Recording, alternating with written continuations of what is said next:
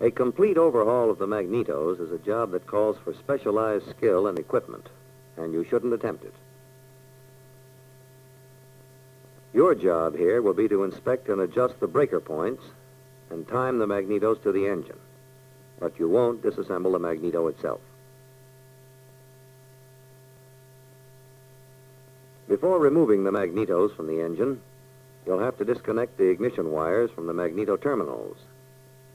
Leave the terminals in their outlets. It's a good idea to tag each wire with the number of the terminal it came from. Then, when you reconnect them, you'll be sure to connect them to the proper terminal.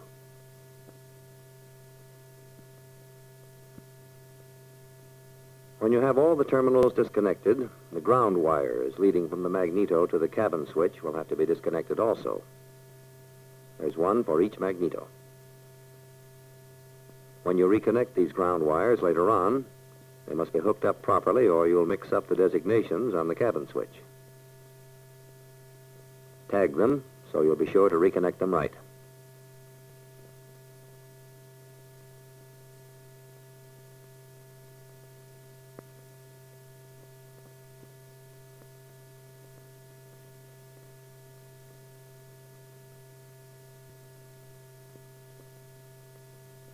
Now loosen and remove the two hold-down nuts that secure the Magneto to the gear case cover. You can then lift the Magnetos free of the engine and work on them at the bench.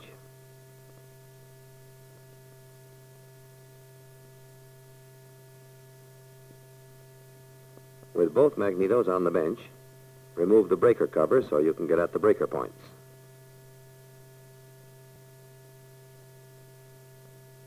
You'll have to cut the safety wire and remove the two cap screws that hold the breaker cover to the housing.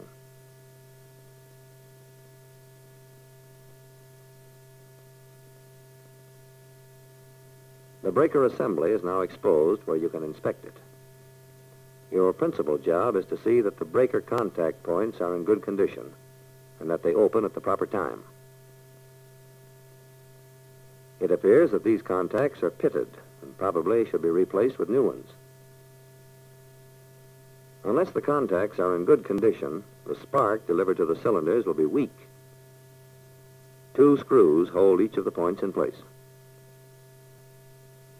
Remove them and lift the breaker point assemblies out.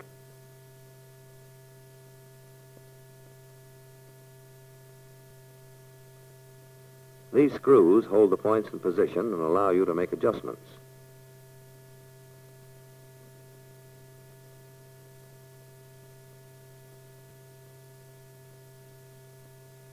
A comparison of the pitted points with a set of new ones shows the difference clearly.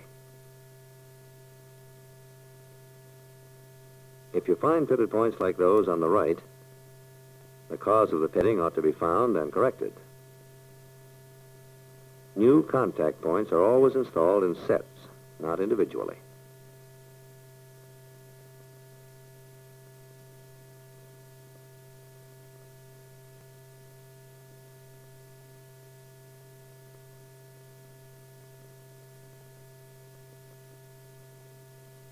When you have the new set installed, check to see that the points line up exactly.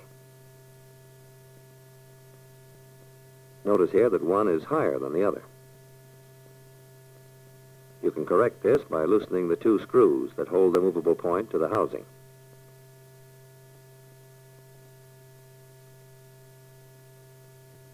Then move the assembly until the points line up exactly. Now retighten the screws.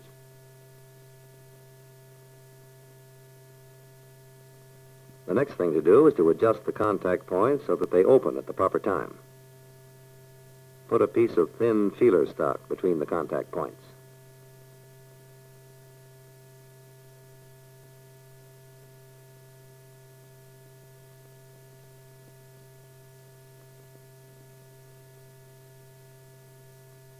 Close the points until the feeler stock is held firmly.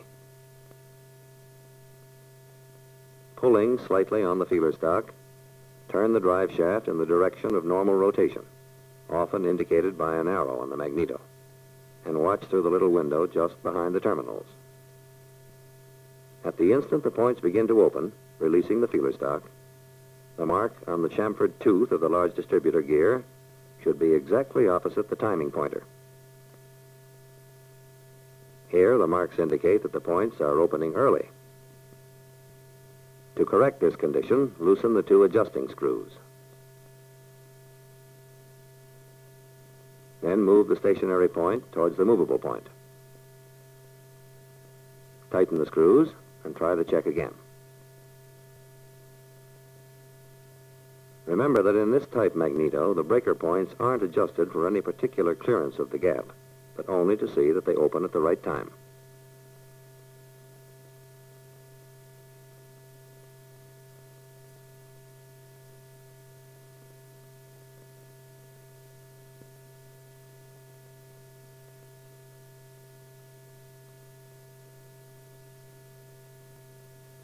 This time, the markers line up perfectly. A lubrication felt attached to the cam follower supplies a very small quantity of lubricant to the breaker cam. If it's moist, don't add oil. This new felt is dry, so give it a drop or two of oil, but that's all. Don't get any on the breaker points.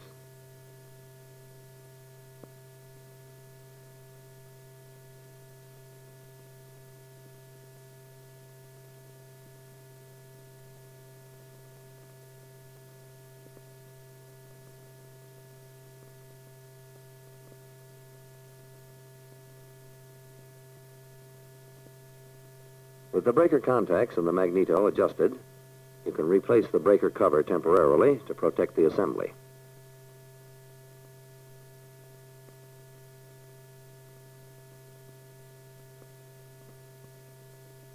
Finally, take a look at the terminals to be sure none of them is broken or cracked.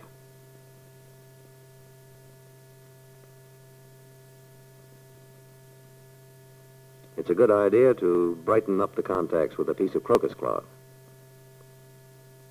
This is all there is for you to do on this magneto.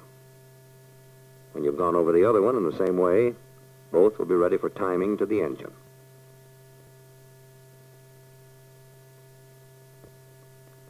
Here's the reason ignition timing is so important. You know that in a four-stroke cycle engine, the fuel air mixture enters the cylinder on a downstroke of the piston. The mixture is compressed on an upstroke of the piston. The spark plugs fire the mixture, and the burning gases drive the piston down again on the power stroke. Then the piston comes up again as the exhaust is driven from the cylinder. You can see how important it is that the sparks be delivered by the spark plugs at exactly the right instant in the four-stroke cycle.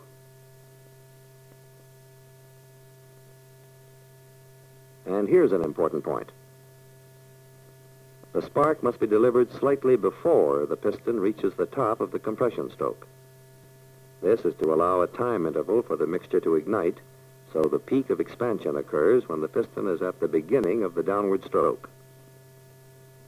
Since the piston drives the crankshaft, this distance before top center at which the plug should fire is measured in degrees of crankshaft rotation. The number of degrees varies with different engines. In this one, it's 30 degrees. Of course, the spark plugs are only the instruments that deliver the sparks to the cylinder. The sparks are manufactured by the magnetos and controlled by the breaker points. For that reason, the breaker points must be timed to open and produce a spark at the exact instant when the piston is the correct distance before the top of its compression stroke.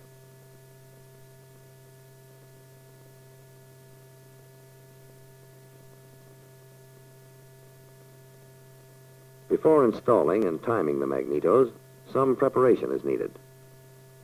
Disconnect the ignition wires and remove the upper spark plugs from the engine to relieve the compression. This makes it easier to turn the crankshaft.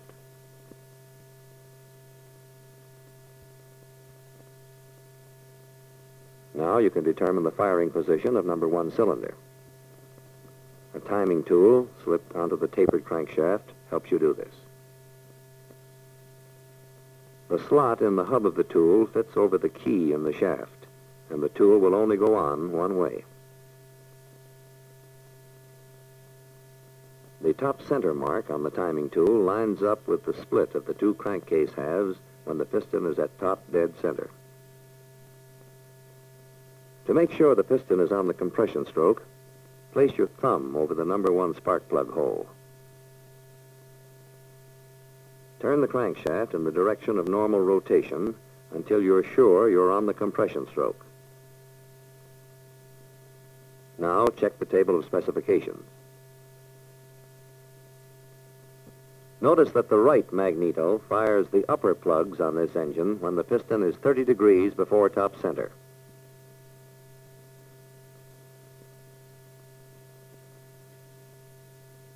To set the piston at its firing position, turn the timing tool and crankshaft in the direction of normal rotation until the scale on the disc reads 30 degrees before top center.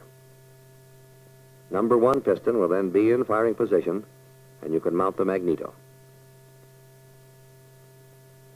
Before placing the magneto on the engine, check again to be sure the breaker contacts are at the point where they open.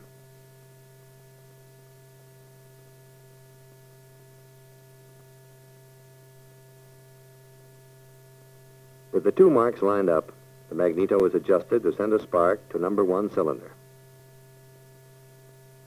Now mount the magneto on its studs and run the nuts down finger tight. Exact timing is obtained by turning the magneto in the slots in the magneto flange. Leave the nuts just loose enough so the magneto can be turned.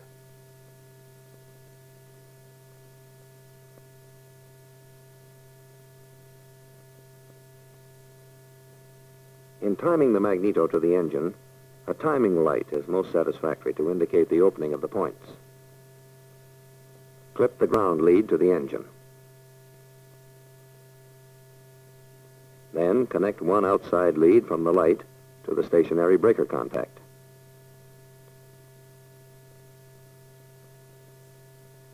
Snap the switch to turn on the timing light.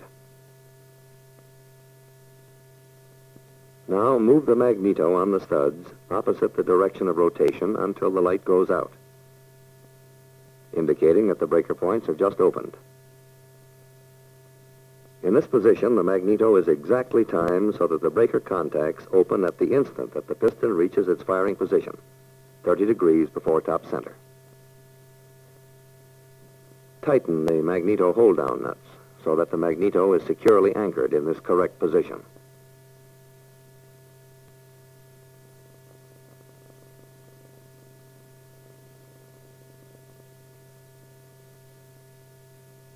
When the nuts have been tightened, make another check to be sure you didn't disturb the position of the magneto when tightening it in place. To make this check, back off the crankshaft a quarter turn. Then bring it forward slowly until the timing light goes out. If the light goes out at the exact time that the piston is 30 degrees before top center, the magneto is timed to the engine perfectly. Safety the magneto hold-down nuts with pal nuts, and you're ready to time the other magneto. The left magneto fires the lower spark plugs and should be timed in exactly the same way.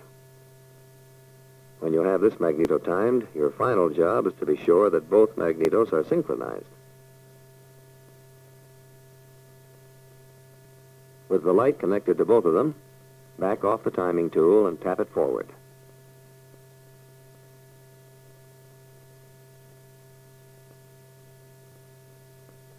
Both lights should go out together when the piston reaches 30 degrees before top center, indicating that the breaker points in both magnetos are opening at the same time.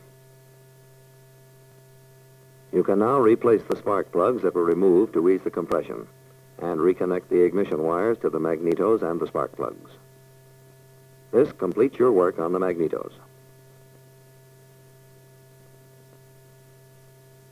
If no further overhaul is necessary, replace the propeller and the engine is ready for a ground run-up.